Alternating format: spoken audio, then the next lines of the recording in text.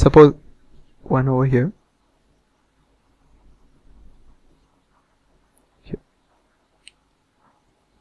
So what do we do? First, take the longest chain, two-membered, not the longest. See, this is not the chain. You see, this is the chain. You might make the mistake that only these 3 carbons are the chain. But see, the chain goes like this. These are continuous. So this is 1, 2, 3, 4, 5, 6. This is a 6-membered 6 carbon chain. And this is this one, which is the straight one, is 5. So the 6 carbon chain is the longest chain and not this straight chain. I mean, people can fool you with this kind of chain and add branches over here. So you would think that this is the chain and this is the group, but this is wrong. The chain is actually this 1, 2, 3, 4, 5, 6, and this is only 4. So don't just see the chain which is looking straight. Count the take all the chains and then compare which one is the largest. So this is the 6-membered chain. So let us little bit modify this structure. This is the chain. So if we start naming from here, 1, 2, 3, the third carbon has 1 carbon branch or 1 methyl group. And then 1, 2, 3, 4, 5, the 5th carbon has another methyl group.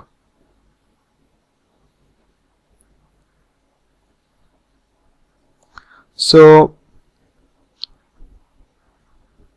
this is the chain 1, 2, 3, 4, 5, 6. So it's hexane.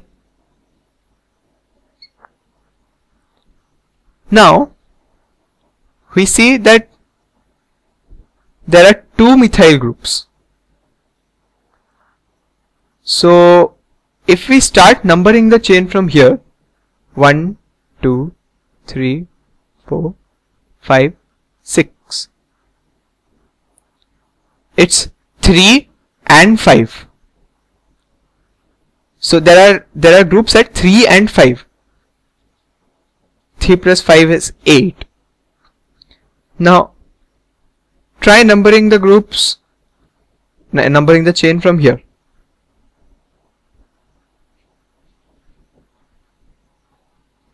So this is 2 and 4. 2 plus 4 is 6.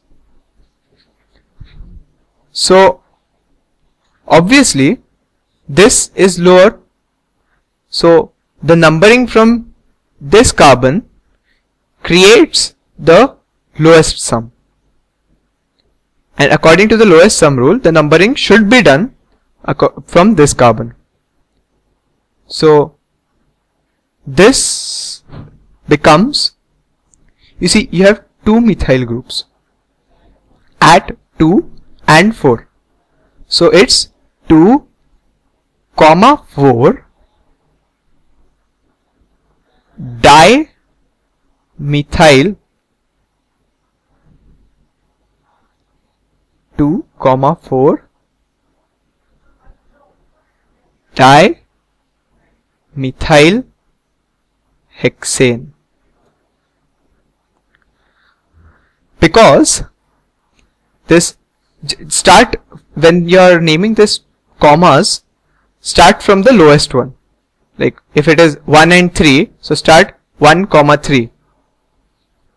If it's 6 and 5 and 4, so it's 4, 5. And both are methyl groups. There are 2 methyl groups, so we add a di over here. If there would have been 3 methyl groups, like suppose you have one more methyl group over here, then the name would be modified to 2, 4, 5 Okay, now let us see if counting from this side in this case leads to a lower sum. So if we count from this side, so 1, 2, 3, 4, 5, 6. So it's 2, 3, 5. And here it was 2, 4, 5. So 2, 3, 5 is obviously lower than 2, 4, 5. So now count from this side and the formula becomes 2, 3, 5 trimethylhexane.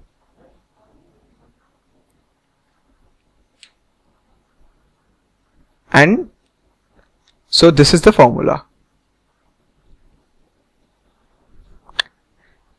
So in case of 2, there is an additional di, and in case of 3 groups, 3 similar groups, there is a tri.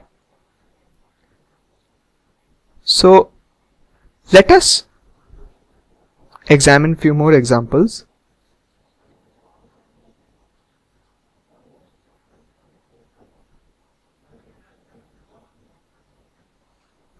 Okay, this one is too complicated.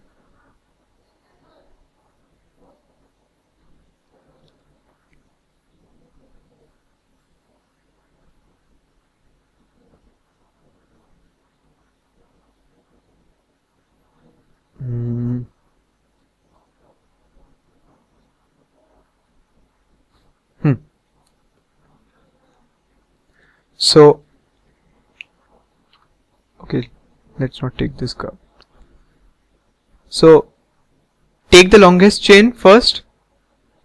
2-membered chain, not possible. This is a chain and not this. So this is 1, 2, 3, 4, 5, 6. 6-membered chain. And the straight one is also 6-membered. These two chains are equivalent because again if we rotate this carbon and take this 2 carbons over here, it will form the same chain. So you can take any chain if you want. So this 6 carbon chain is the longest chain. So we take this as the skeleton. I am not drawing the hydrogens in every drawing because it's very cumbersome.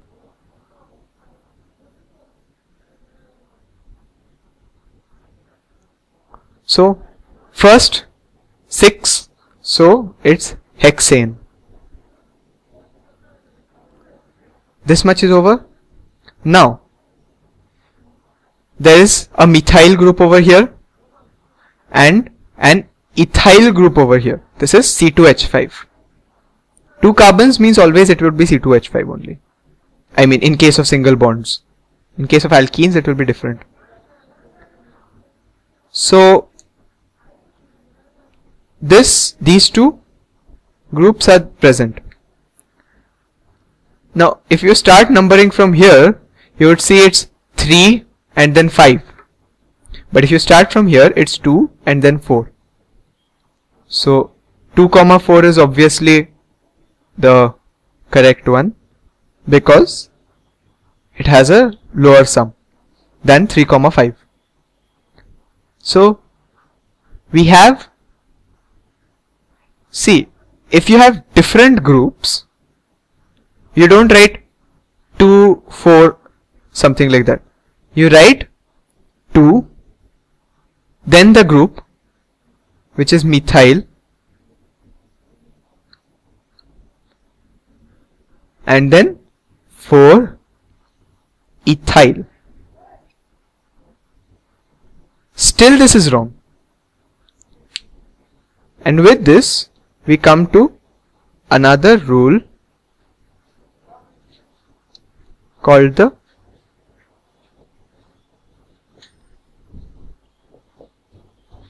alphabetical order.